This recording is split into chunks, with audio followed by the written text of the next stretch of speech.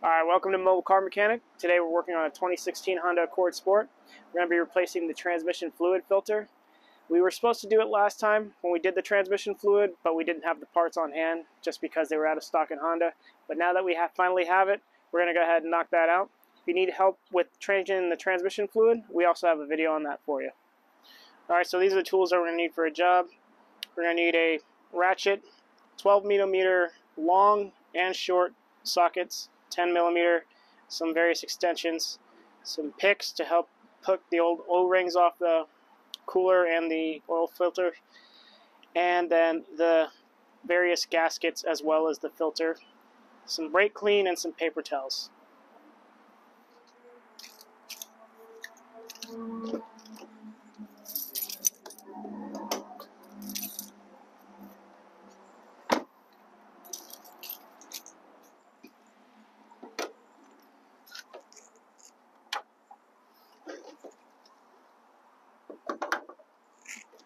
Alright, we're going to go ahead and disconnect the battery because we actually have to remove it to make space to get to the actual oil cooler for the transmission fluid.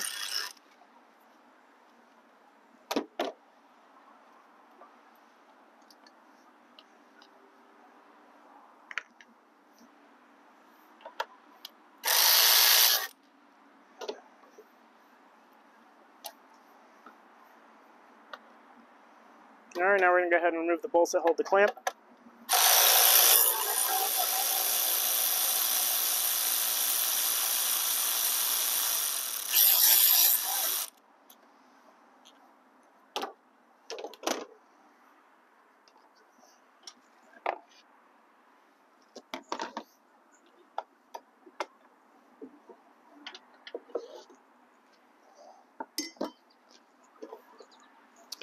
Alright, now we're going to go ahead and pull out the battery.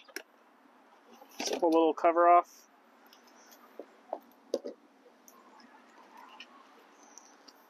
Pull the battery up. Alright, once we remove the battery, there's just one last tray on top of the tray. It's a little plastic cover, so pull that out. Now we need to go ahead and remove these 5 bolts up at the top. This 10 millimeter, this 10 millimeter, this 10 millimeter, and 2 12s. And then there's going to be a couple of 12s under the battery tray that we'll get to after this.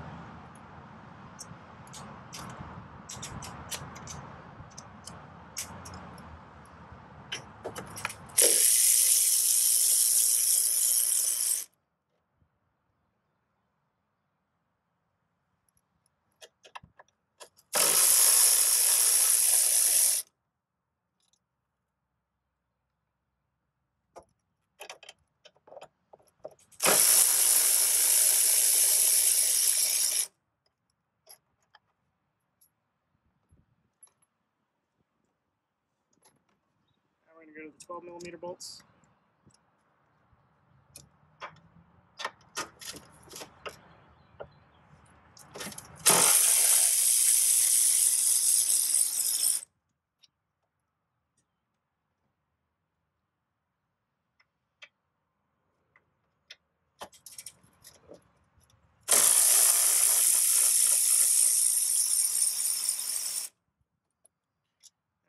Got the top bolts out. The bottom ones are going to be very difficult to see. You don't have to take them all the way out. You just need to loosen them up because the tray has slits in it where it can allow you to slide it up. So what we're going to go ahead and attempt is to get under the tray now.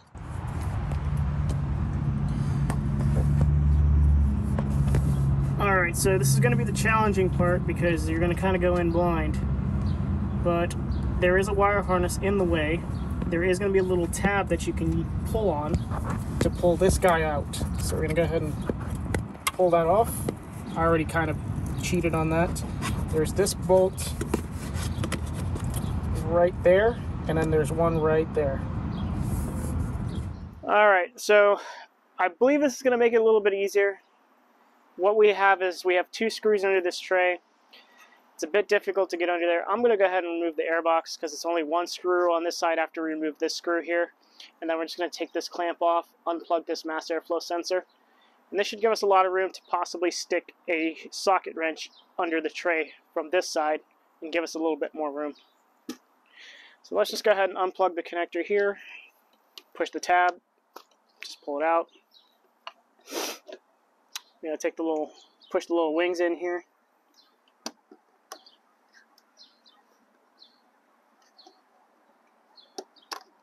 Okay. I'll go ahead and unscrew the clamp here.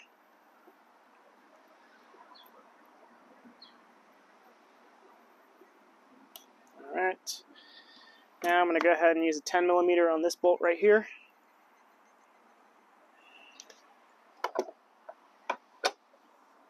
Yep. Should put the 10mm.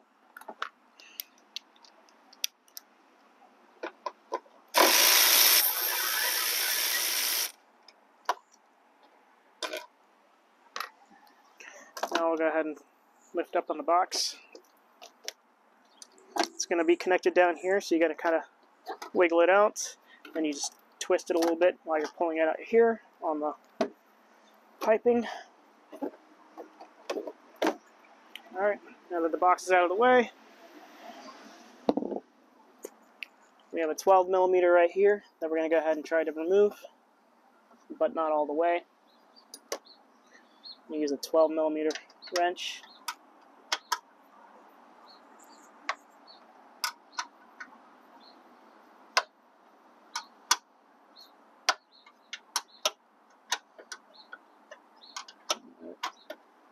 I'm going to loosen it up just a little bit.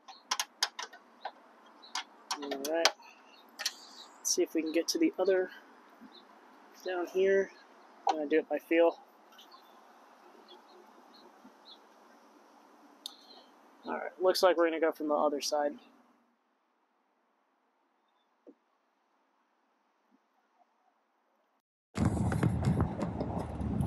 Alright, so now that we have some clearance, I'm going to go ahead and just slowly turn the wrench.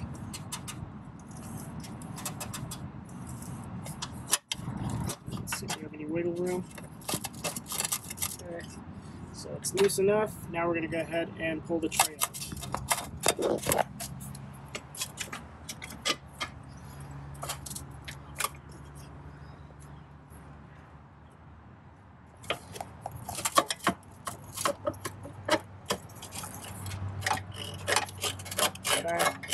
Looks like there is one more bolt holding this down, and it's probably the one on the intake pipe here.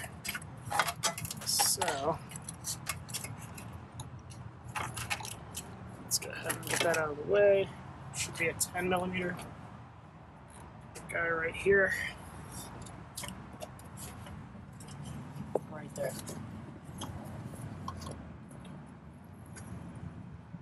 Alright, so we're going to go ahead and remove that.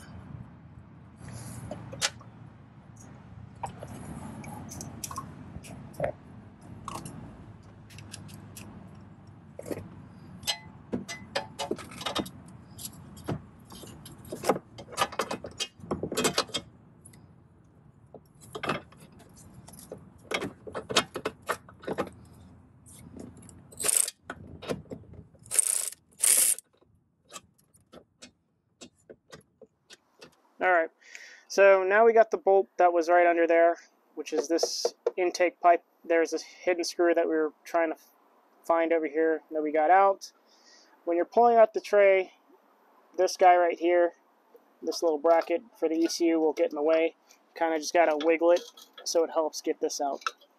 Once that's done, you're able to pull out the tray. Now, down here, these were the two bolts that we had trouble getting to because they're pretty difficult to see.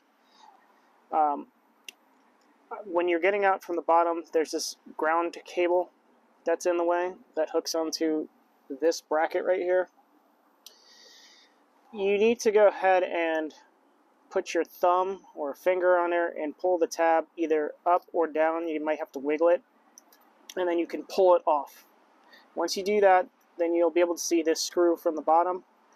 This one is, you should be able to see it anyways, but taking off the airbox made it a lot easier for us to get to it. Alright, so before we go ahead and actually take off the oil cooler for the transmission fluid, we need to actually put a drain pan under there because there's going to be oil that's going to come out of there. So we're going to go ahead and set our pan in.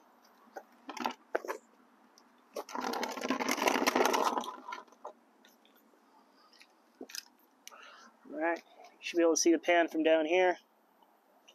Now, this is the cooler. We're going to have 12 millimeters, 3 of them, one here, and then one down here. Might be a little difficult to see, but I'll try to get my finger on it.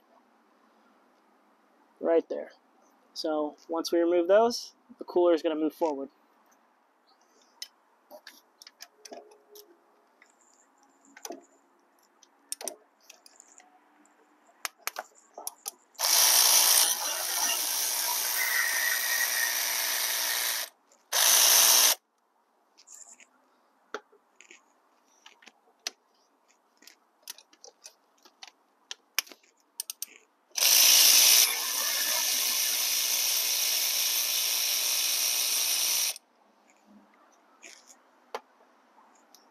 And the last bolt.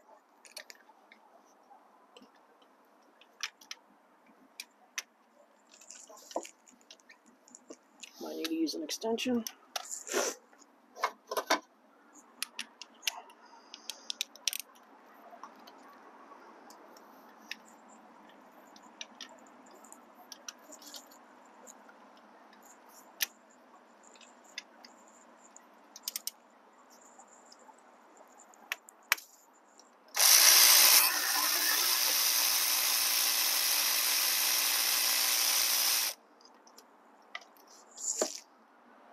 Alright, we're going to go ahead and remove the cooler now. Might have to wiggle it out. Alright, it's going to make a mess. In the meantime, we're going to use our pick here to go ahead and pull out these old O-rings. You want to replace these anytime you do the filter.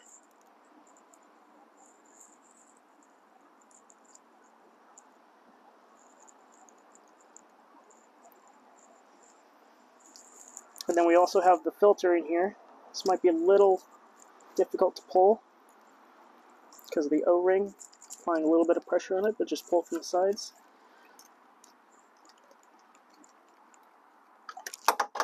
Alright, so we have the filter right here.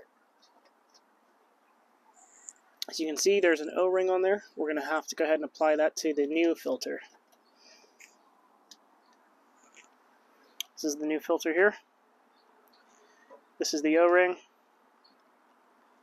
I'm going to go ahead and use some of the fluid that came out and put it around this O-ring. It'll help make it easier to put in.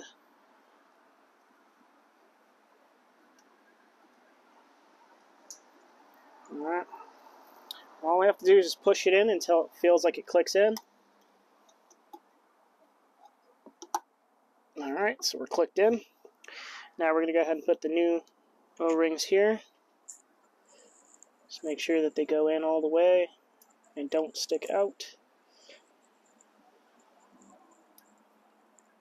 In our case, it looks like the O-ring is a little bit bigger than it's supposed to. Yeah, it looks like it fits in just alright.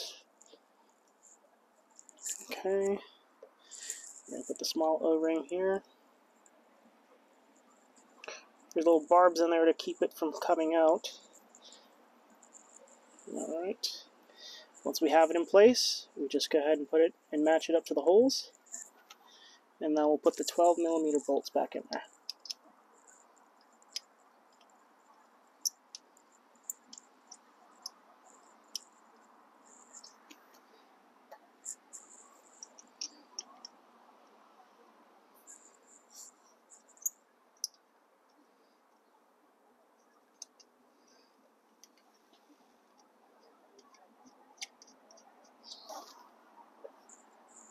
And the bottom one right here, just got a feel for it. Alright, once you have them all partially screwed in, we can now go ahead and tighten them down.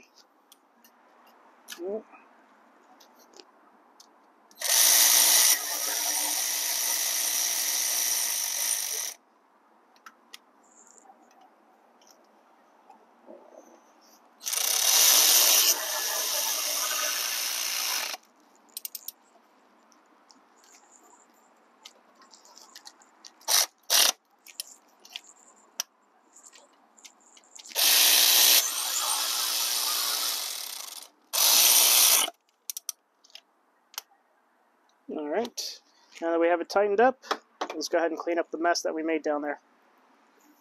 All right, we're going to go ahead and put the tray back in. There's 2 slits over here where they're going to slide onto the bolts down here that we had to loosen up. Make sure the washers are sticking out a little bit so that when you slide it on there, you get on the right place. So we're going to go ahead and put it in place. Also, you may not see it, but we're going to clip this back under there as well to this bracket.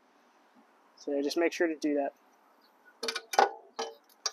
We're going to have to also maneuver it because the bracket over here for the ECU cover is right there, or the ECU bracket. So put that there, and then you'll know that it's in the right spot when it's flat and the bolt holes over here match up. So I'll go ahead just to get it out of the way and so this doesn't move around. I'm going to go ahead and put by hand at least the 2 12s. If it goes in.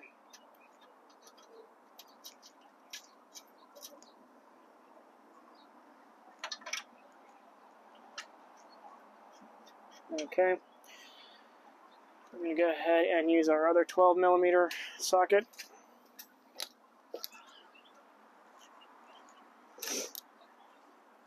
I'll go ahead and see if I can get it screwed in a little bit by hand. If not, it's okay. So the easiest way to get this in there is to have your hand here and have your hand go through this side as well to position the wrench. So I'm going to go ahead and stick it in from this side and then position the wrench onto the bolt.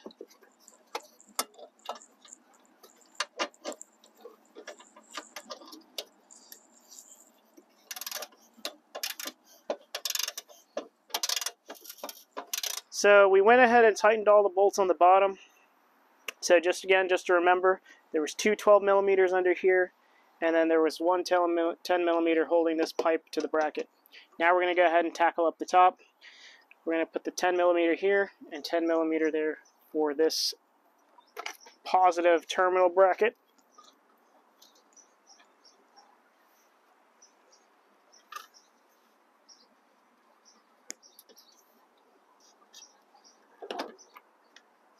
Alright, now we're going to do the bracket here for the ECU.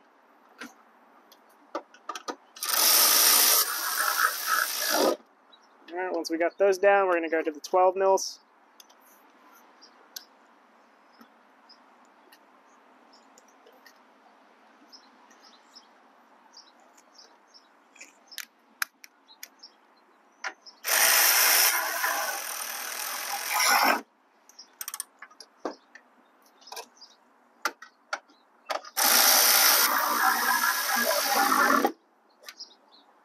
Alright, now we got that done, on to the next, which is going to be the airbox.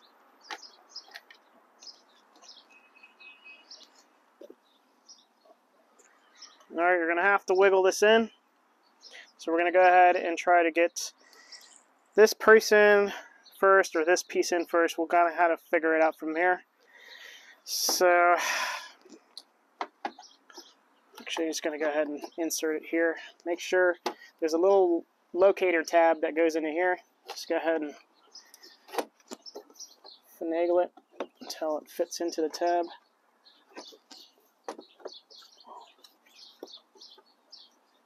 Alright, now we got to line it up with this one down here. There's also a locator tab right here. There we go. And we just got to tighten this guy down. I'm also going to hook this clip back into there. You'll hear a click. Plug that in. Click. Now we'll use our screwdriver.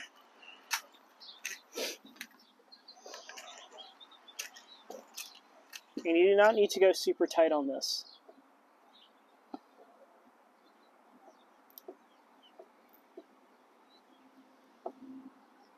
Alright, got that tightened down. Now we're going to go ahead and put the 2 screws that hold the airbox down. We have one right here and one right here. These are both 10mm. Push it there.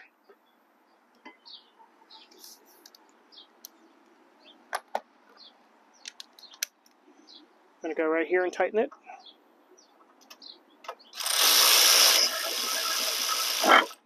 Alright, we're going to go to this one.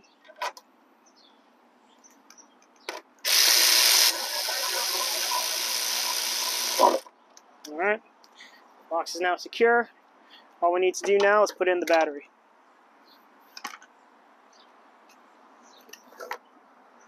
So we're going to put the little cover that goes to the bottom.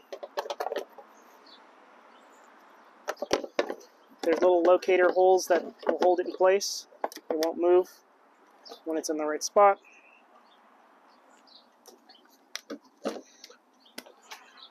we're going to put the battery back in.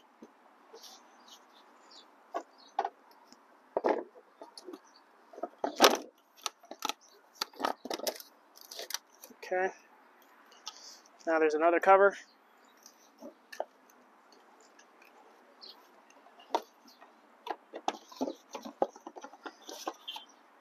Okay.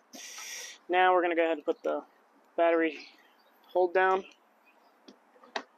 There's little hooks, and you're going to have to look right here. It'll be hard to do it on this side. Basically what you need to do is there's a little cutout for it, and there's a little hole on this side for this one, and you're just going to slide that in there.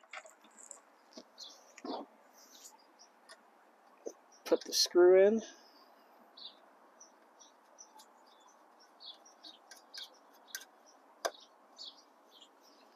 Okay.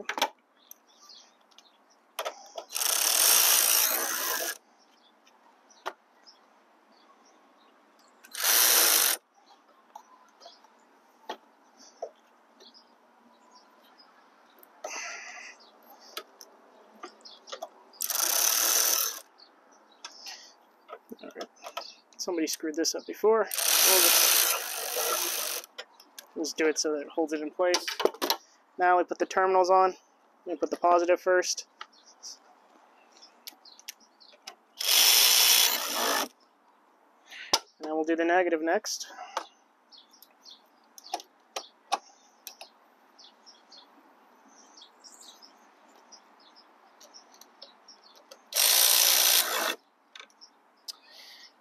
And that's the end of the job. Alright, thank you for watching Mobile Car Mechanic. We just completed the job on our 2016 Honda Accord. This job does also apply from 2013 to 2017 Honda Accords. After you finish, it's probably a good idea to let the car idle for maybe a couple minutes before you go ahead and take it for a drive. Other than that, we're all done. Successful job. If you have any comments or any suggestions, please let us know at the end of the video. Thank you.